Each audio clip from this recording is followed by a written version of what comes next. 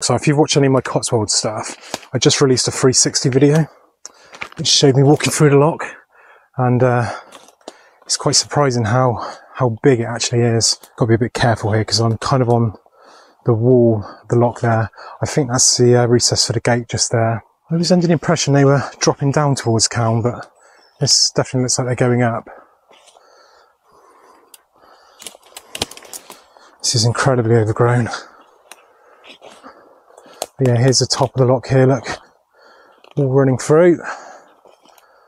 And then it's probably far too overgrown to see the other end. There's not much sign of the wall here, so I assume that's collapsed at some point. So this is the top of the two locks.